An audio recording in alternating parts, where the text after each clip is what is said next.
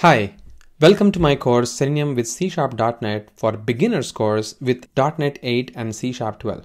This course is built entirely from ground up with the latest and the greatest version of .NET 8 and C#12 with Visual Studio 2022 and Windows 11 operating system.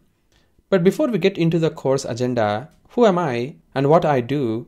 I have been working as a test automation architect and consultant for past 17 years. I have been teaching over 300,000 plus students in Udemy and close to 100,000 YouTube subscribers.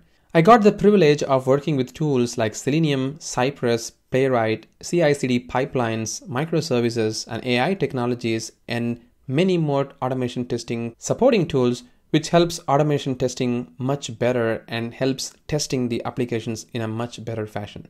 And with all this experience, I'm sure that I could deliver this course in a much better fashion. Well, as I said, the agenda of the course is going to look something like this.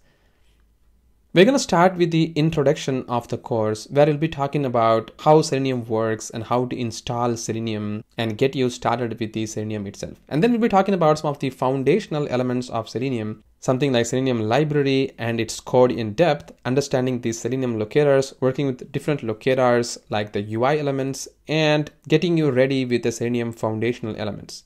And then we'll be talking about the concept like page object models and how you can build an abstract code of the application UI in a separate class file and how you can use that within your test. And then we'll be talking about data-driven testing by using NUnit, JSON file, and how you can fuse them all together. And then we'll also be talking about NUnit test framework and how you can use the power of NUnit to test. And then we're talking about assertions, how do you do various assertions for your test, cross-browser testing, and then Selenium Grid to do a distributed testing.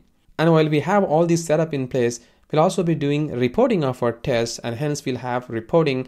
And then we also need to have what is called as continuous integration and continuous delivery with GitHub and GitHub Actions. So this is the agenda of the course. And at the end of this course, you'll have an absolute knowledge of how you can build Selenium with zero to all the way to deploy a Selenium test code in the CI/CD pipeline.